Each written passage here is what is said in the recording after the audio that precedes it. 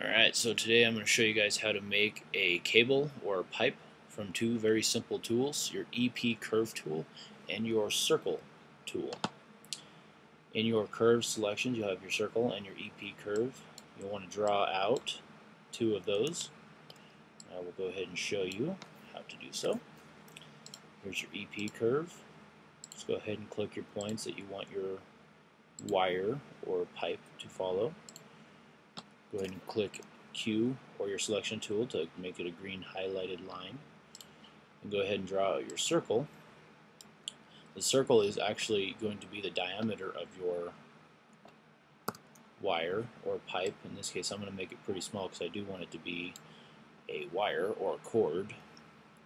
So I'm going to rotate this on the 90 degrees on its x-axis so that it's nice and straight up and straight down the top orthographic view.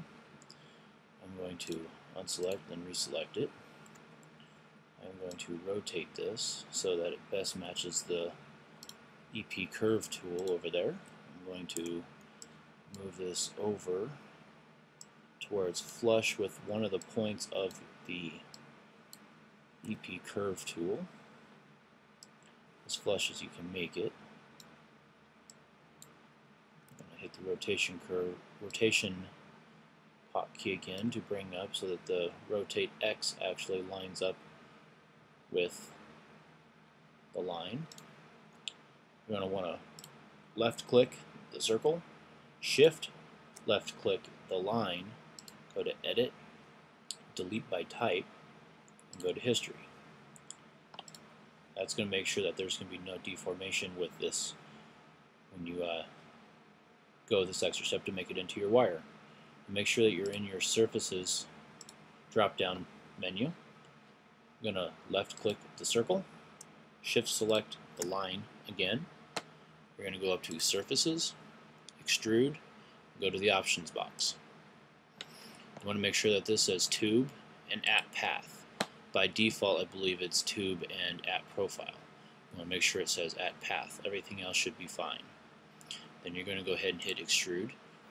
And you should see it turn into a pipe or wire depending on the diameter of that circle that you created. Now if you didn't like how the diameter looked, you can go ahead and click on that circle and then scale it down to the size that you're wanting it to. Focus in even more, make it even a thinner wire. After you've determined that's how you want it to look like, you want to left click on the actual geometry that was created, go to edit, delete by type, history. That's going to disconnect this from your EP curve tool. You can move that off to the side, select those, and then hit delete. That way there can be no more adjustments to this now new wire. So that is the easiest way to make a very simple cord, wire, or pipe. Remember, the diameter is determined by the circle that you create, and you can make this thing even smoother with other options that are available to you when you're going through your extruding. So, with that, if you guys have any questions, please feel free to send me a message, and I will do my best to answer those questions that arise. Thank you, and good luck with this, and have some fun.